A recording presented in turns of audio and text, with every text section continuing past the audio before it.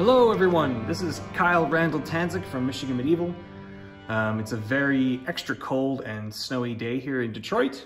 I have about 14 years of HEMA experience. That means buying and reading a lot of HEMA texts. So my own personal biases are that I love this book for how old it is. This is the oldest known HEMA text, so I tend to favor this book a little extra just because it is so old. So today we're going to be talking about The Medieval Art of Swordsmanship, the Royal Armouries MS 133 or I.33, depending on your preference, edited by Jeffrey Forgan.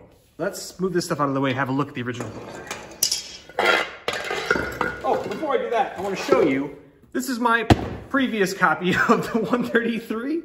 This is like a DIY copy, you know, that I made like 10 or 12, I don't know, maybe even like 13 years ago. So any copy of the 133 is an improvement over this piece of junk. So let's have a look. You can immediately tell this is a book of very high quality. The cover is nice. It had a paper cover that got ripped off very quickly in traveling in my bag. Yeah, images are super crisp. Everything about this book is beautiful, honestly. This is, you really couldn't get a better look and better overall appearance out of a HEMA text or any kind of textbook, just in general. Let's talk about the durability of this book. If you look at the binding, it is in fact stitched together. Maybe they'll show up on the camera, not sure. But it's stitched together, which makes it a lot stronger. It's hardcover, of course. The paper is very, very thick. Yeah, clearly very quality paper. About as durable as a book gets. I really don't know what they could do to make it stronger than like maybe like put metal or leather or something in it. I have no clue. So translation. Translation is very solid. I am not a speaker of Latin, but I can tell you that you can see the red in Latin and the black in English. This is obvious that there's no BS in here. They're giving you the straight stuff. Practicality. Does it stay open? Yes, fantastic. I'm so happy that this stays open. You'd be surprised how rare that really is.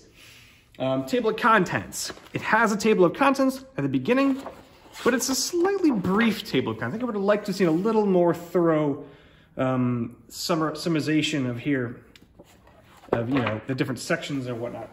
But that's fine. It's good. It's good that it's in there at all. It has a ribbon bookmark. You can see that. Let me grab it. Yeah, come on now. Ribbon bookmark, super useful. Yeah, you'd be surprised how rare that is. Moving on.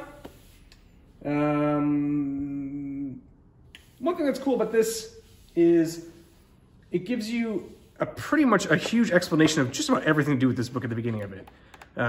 So when it comes to like making a practical book you can bring with you and study, having all the reference material you might need and explanations of things before the actual text in the beginning, it just saves you from having to carry around one more thing around in you with your bag.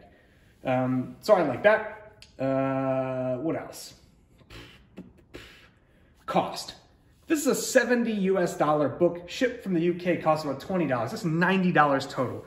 This is a very expensive book. And like, this is probably like the most expensive book I own. Certainly the most expensive HEMA text that I own. What do you get for your money? It's massive.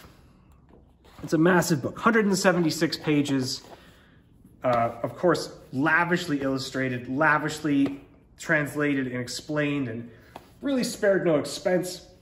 The quality of it is just obvious when you hold it, but it's still a $90 book. Like, you know, it's not cheap.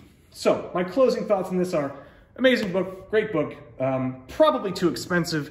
I'd love it if there was a cheaper version of this. Like, you know, it kind of creates a stumbling block for a lot of newer students when I'm like, oh, they really like, you know, Sword and Buckler, they want to study 133. Okay, just drop 90 bucks on a book. You know, that's a little bit of a hurdle for some newer students to jump over, but I'd rather just have them reading the book.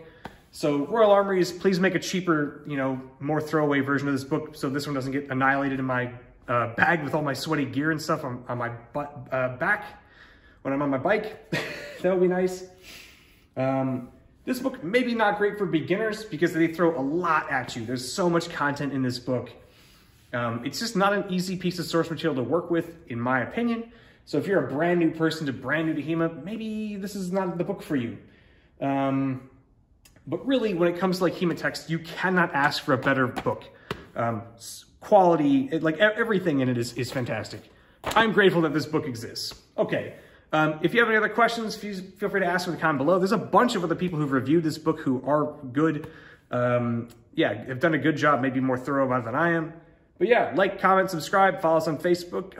Hey, take care, everybody.